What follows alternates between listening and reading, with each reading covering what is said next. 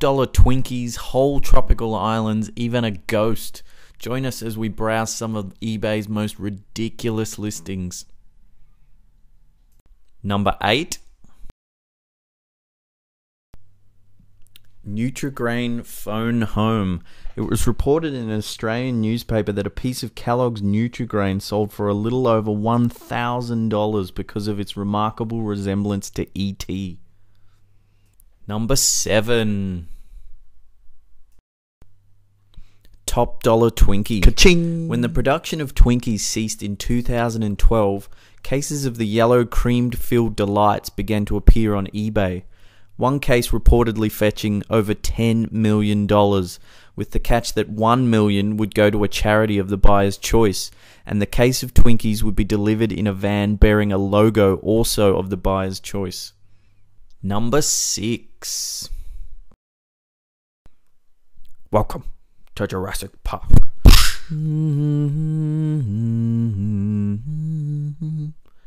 In 2008, Dr. Richard Harrington shelled out £20 to purchase a 45-million-year-old aphid encased in amber from a cellar in Lithuania.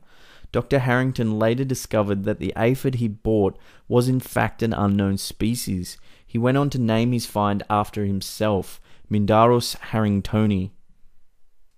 Number 5.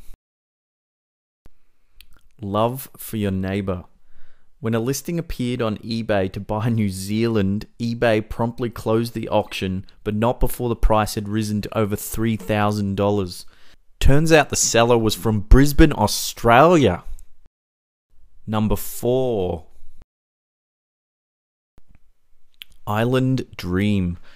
In January 2003, a US Virgin Island, Thatch Cay, was listed on eBay for auction with a minimum bid of $3 million. This unique purchase item didn't stay listed for long. The successful sale was closed on the 16th of January to an unknown buyer. Number 3. Midlife crisis. In 2004, a man named Mike Lander listed an FA-18 Hornet fighter jet at a starting bid of $1 million.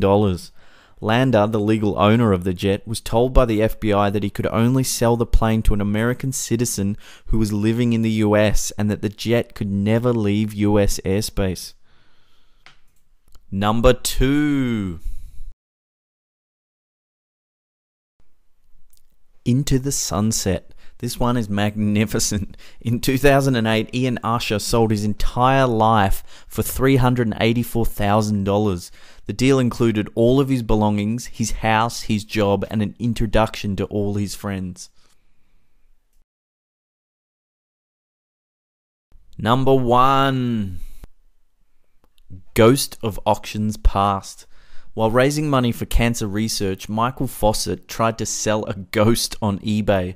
Officials at eBay quickly removed the listing, stating it was against their policy to sell intangible items or items whose existence cannot be verified on receipt of them, such as ghosts, souls, or spirits.